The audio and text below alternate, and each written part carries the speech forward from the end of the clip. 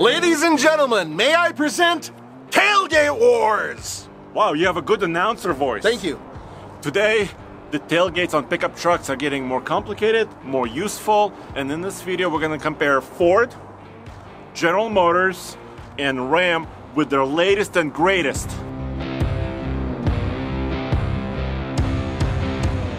Three different tailgates, three different types of philosophy. How do we judge them? How about we compare them in 5 different categories? Step in, Yeah. reach and lift over, how these tailgates work with hitches, technology, including cameras, and of course cost. Now this is the F250 with the tailgate step. That's what it's called. Yes, we know it's the F250, but it's the same feature as available in the F150. Representing General Motors is this brand new 2020 GMC Sierra 1500 with a multi-pro tailgate. And in this corner is the brand new 2020 Ram 1500 with what? A multi-function tailgate. Yes, and how come we don't have a Toyota Tundra and a Nissan Titan here? Because they don't offer anything new currently with their tailgates. Yeah, they're pretty standard over there. Right. First test is the step-in. All of us have to get into the bed and get something out. So let's see how this works, starting with the Ram multifunction. It works like a regular tailgate, dampened. But of course the other feature is you click the button down and you open it barn door style. Then, pretty easy step. And Ram actually offers an optional step by the bumper down there. We don't have it on this truck. This tailgate became available in 2020 model year on the Ram 1500 trucks, and you cannot retrofit it to an older 2019 model because it comes with its own bed structure to support these barn doors, and you can do this too.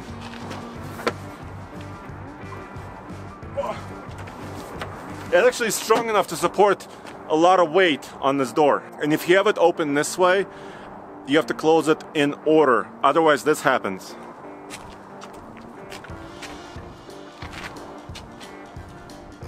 So the small partition goes first.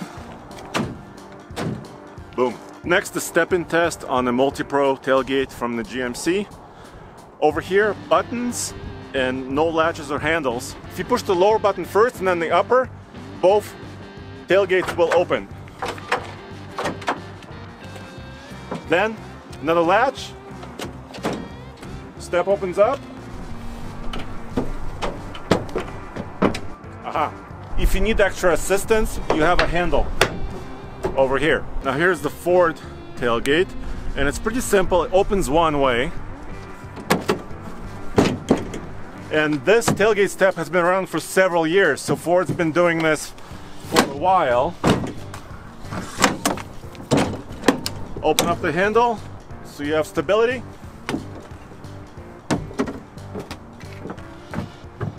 All right, so how would you rate these three tailgates?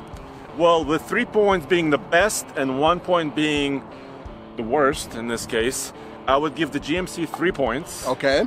The Ford 2 Really? and the Ram 1. Interesting. Yes. Why? Well, just judging based on step-in, the GMC is the easiest because the biggest step, it's already built in. In the Ram, you have to buy an additional step if you want to be sure-footed. Uh-huh. Although it was not too bad using the bumper. Right, but that bumper doesn't have any extra grip, right? No, and the Ford, it's pretty simple, very mechanical. Right, right. Both of the other two, the GMC and the Ram, actually require an electric actuator. The Ford, it doesn't. You could just use the Ford no matter what. Yes, unless it's frozen over, I guess. I guess.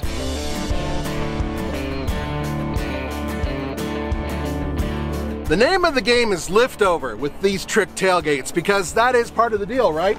Look, there's a whole purpose to this. All of the tailgates are about the same in terms of depth, but the way they open, the trick way they open, that helps, especially when you have to lift something heavy. Here is something heavy. That distance is around 8 inches. That's pretty good. But what about the GMC? Well, it's got a trick too. Because that cuts the distance. That distance there is around 15 inches. Right there. But what about the Ford? Here's where Ford's simplicity, unfortunately, drops. Here's why. There's no way to move this or open it or do anything special with it, and because of that, you have the full length of the tailgate to overcome in order to load. Yeah. All right, dude, let's do the numbers. All right, well, here it goes. For load-in, I think the Ram, that gets the most points. I think that the GMC gets second, and obviously Ford gets third. 3, 2, 1. Yep. Here at TFL Truck, we do a lot of real-world towing tests, so we must do a hitch comparison between these three tailgates. Ram is up first. No matter how you open the tailgate, in the traditional way like this, you can still have your trailer hooked up right here.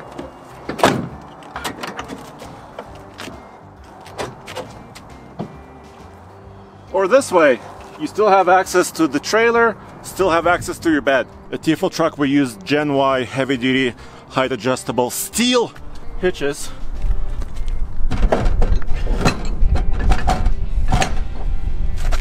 Okay.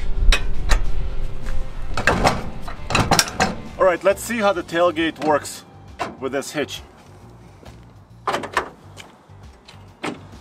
Standard opening on the tailgate, no problem. But here's where the issue comes in, right?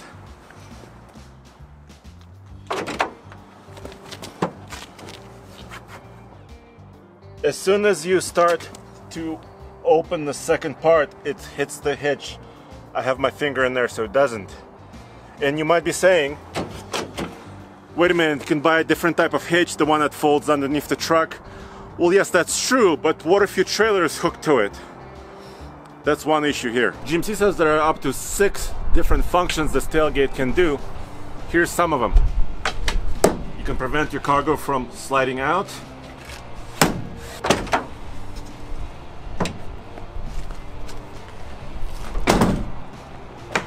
You could use it as a table or a workbench. Here's another position to prevent additional cargo from sliding out here. By the way, the kicker stereo system that's built into this GMC tailgate is an option, addition. The standard multi-pro tailgate does not come with that. We use manly hitches. For the heavy-duty truck, it's 2.5-inch shank, also a Gen Y hitch. For heavier loads, on the Ford, since the tailgate opens traditional way, it clears the hitch. You can still have a trailer attached, but if the trailer is attached, you cannot use a step, but you can use a step with the hitch in place. All right, how do they rank for the tow hitch test? Yes, so the Ram was the best in this one, 3 points. Okay. Followed by the Ford at 2, and finally 1 for the GMC, just because of the second partition on the tailgate.